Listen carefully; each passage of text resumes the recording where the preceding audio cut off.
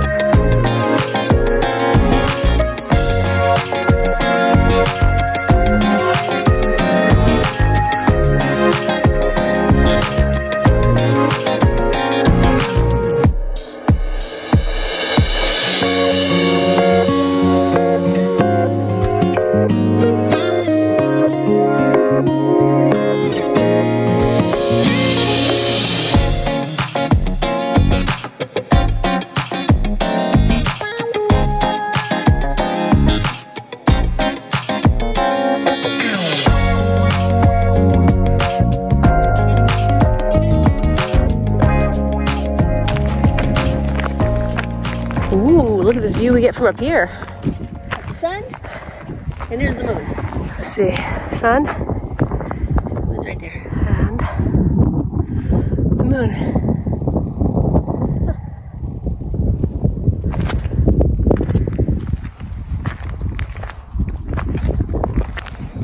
Cool.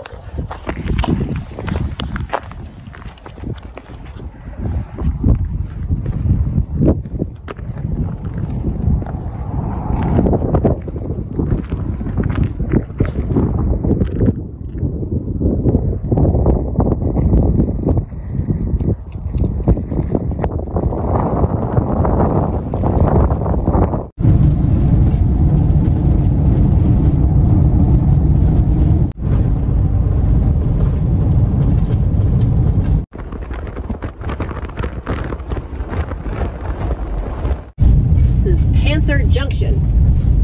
We're gonna pop into the visitor center here. Our campground for the night is off to the left, so we'll be headed down that way when we leave.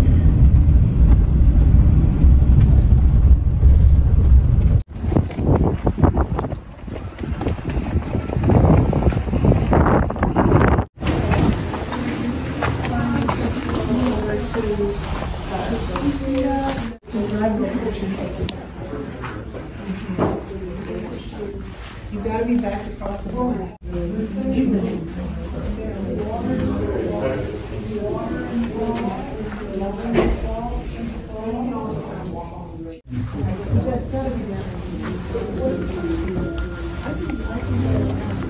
Twilight is a magical time.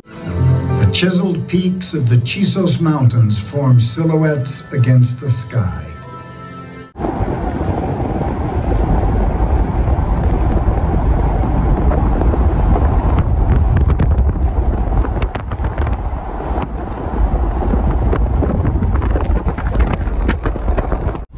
Chris is going off-roading already. There's an area where this is dugout wells, and I'm curious.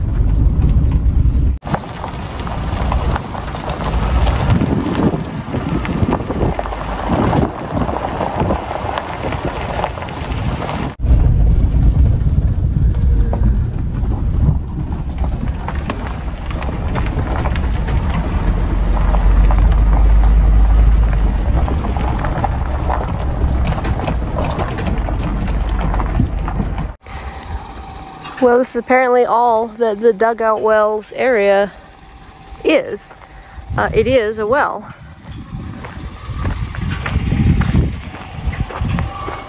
It's got water coming out of it. When the windmill turns, it pumps water out. Dugout Wells has been the site of a windmill for over 100 years. Today, this windmill is maintained by the National Park Service to support this historic oasis and provide water for thirsty plants and desert wildlife. Well depth is 16 feet, water depth is 9, pump rate 10 to 20 gallons a minute at full speed.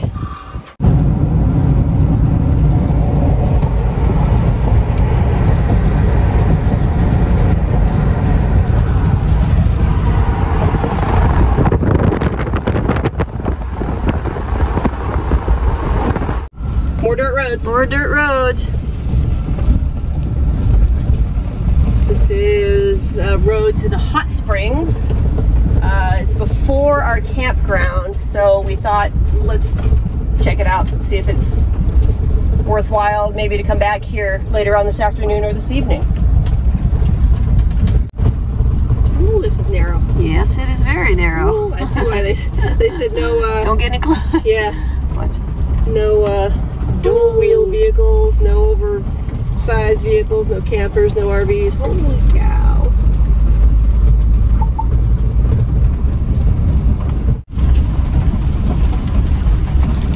Maybe pull your mirror in at some point.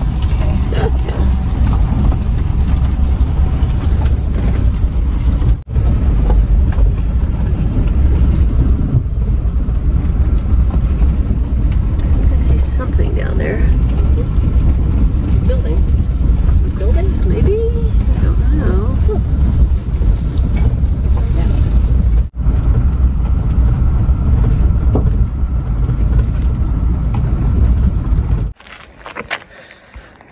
We made it. We made it to the hot springs here in Big Bend National Park. It's about a quarter-mile walk down a trail that way. We're going to go check it out. According to a couple that just came up a minute ago, little flies. We're gonna go check it out. Let's go check it out.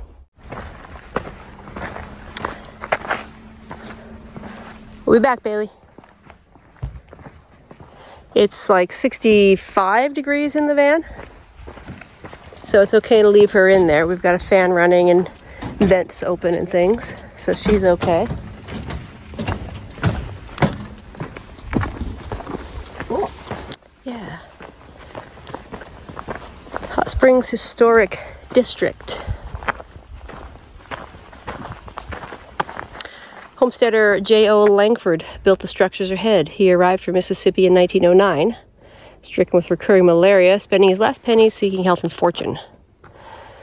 He developed this area into a rustic riverside resort so others could experience the waters that he claimed healed him. There's old structures left from the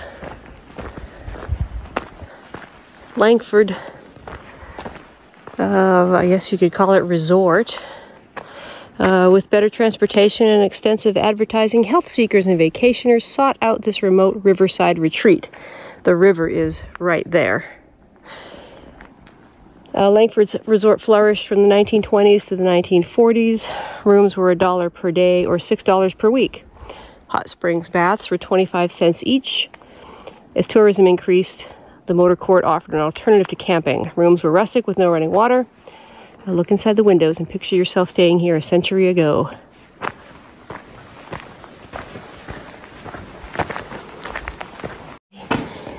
Oh wow, that's it, that's the room. That's all you get. I can't zoom in. Let's go, let's try there. And it won't focus. Wow. That's it. Wow, look at that rock cliff.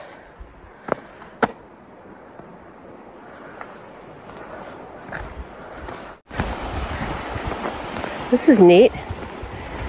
I see Mexico. So is this, yeah, this has to be the Rio Grande.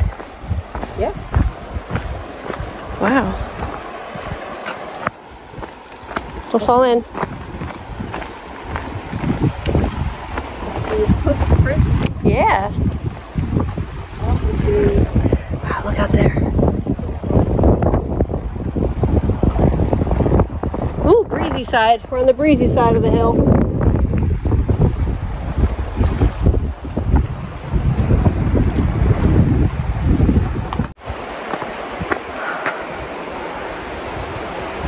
Oh, wow.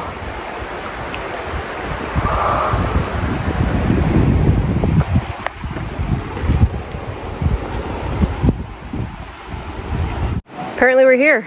There's people right down there on the river's edge. Heated by geothermal processes and emerging at 105 degrees. Woo! The water in the hot springs carries dissolved mineral salts reputed to have rejuvenating powers. Ooh, see if Chris gets in. Yeah, I don't like 105. 102 is about my hot tub temp. Anyway, let's go check it out. There's a bunch of people down here.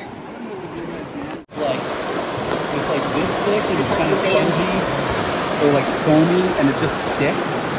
We put that all over, and I mean, I'm pretty sure that like we are in the hot springs. this is only about This is fantastic.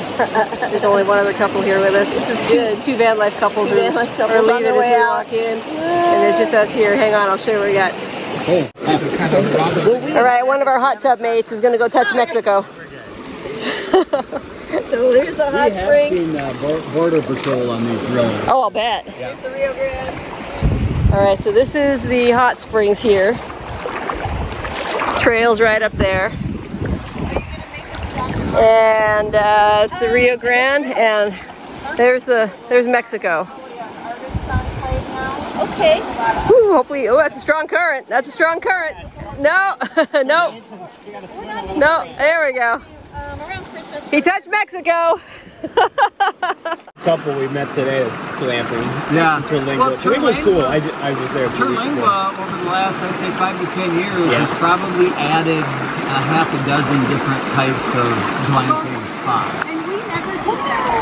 But in Rio Grande. February Pretty cool. 2020, our daughter got married down here. And she found a Woo! Terlingua that we all stayed at. And since then, we've been back to that place a couple of times. What do you, Yeah, that's cool. what do you think? Oh, yeah, that's cool. You gonna swim to Mexico? No. Okay. Oh, no. It feels good, though. Oh, that feels good. Have you eaten at the Starlight Theater in No, Terlingua? I haven't. The food's the best. The best in the area. I heard this food's the best. Oh, that feels really good. It's like the only place that goes anyway. All right, cool. All right, here she goes. The cemetery's cool. Yeah. We have some people. Just like that, back into the hot springs. I'm surprised someone can fill up. All right, we're walking back from the hot spring soak. This is a beautiful section of the river here. It's a real easy walk. It is truly about a quarter mile down. And then the hot springs is just right down that little side trail. This is glad we stopped. So on the way down to the hot springs, we noticed these little stairways. That one doesn't lead up to anything but the dead tree, but I don't know what I don't know what this one does. like a little I don't know. I mean, like there's a little trail up here. It kind of goes off that way, but it's all, trees are down, all overgrown.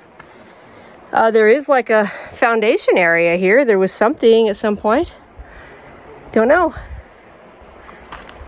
Back when this was a healing resort. I got palm trees in the desert right there. River right down there. All right, just about back to the van. Back at the van. This is a popular little place. My goodness. All right, let's go check on the dog. good. Hi, dog. Hi. I see a snout. What's cooler there? Yeah. Good. Woo! Yeah, all the sensors are going off. Okay, watch our mirror over here. Yep. I'm trying. I can bring it in if need be. I'm trying. I'm also watching the drop off over here. Okay.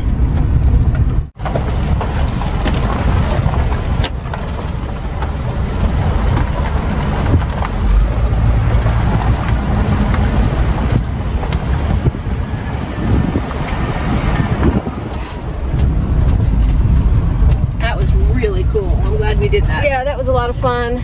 Good conversation with people in there. Yeah, we met 2 other van lifers. Yeah. One other couple, they're going to be staying at the same campground we're staying at tonight. The other couple, I don't know where they're staying. They were like, oh, we're down the... They're tent camping. No, the other van life couple. Oh, I don't know where they're staying. I don't know. But and it got busy. There's Yeah, it's all of a sudden really busy. Yeah. It's like soak hour. Yeah, happy hour at the hot tub.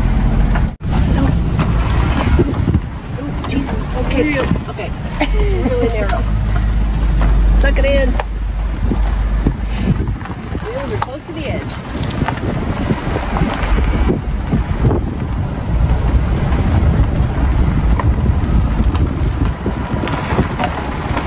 This is cool that they've got the one-way loop here.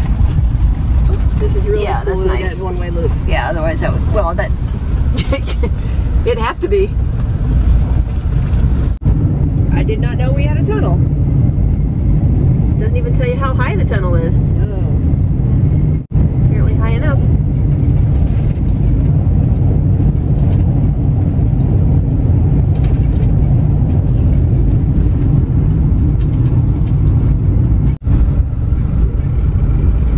Full hookups, campground, amphitheater, picnic area. We go left. Village store. We go left. Oh, okay. Oh, it's full hookups. It's a store. Day 1 in Big Bend National Park. Success. Absolutely. Yeah, we saw some beautiful things on our drive down to our campground, or our campsite today, which we are currently at. So this is the Rio Grande Village campground. We're in site number 5 on loop. I think it's 1 or 2. It might be 2. Anyway, it's a pretty full campground. There's 2 camp hosts, one off duty, one on duty. Highlight of our day was the hot spring. Yeah, definitely that was fun. That was really, really cool. We got in there just in time. Great time. Yeah, it really filled up as we're driving out, so we're happy we got in there with minimal bodies. Yep. And I got in the river. You did? Sherry wanted me to swim to Mexico. So I don't think so. All right, we're going to tuck in for the night. We're going to feed Bailey. We're going to feed ourselves, get some things done, and get out of these bugs. There's gnats all around. And we'll see you guys tomorrow morning. Good night. One thing that's interesting is every campsite has their own bear box. Bear and javelina, I guess, are pretty prevalent around here, so you don't want to leave any food out. So I think that's pretty interesting. Just got ready to go out for a walk with Bailey around the campground, and there's javelinas right there. There's 3. I think there's a couple more over that way. Holy cow. Yeah, there's more than a few. There's like 8 of them. There's like 3 there. There's a whole bunch off in the back there. What's that? Wow. The javelinas? Cool.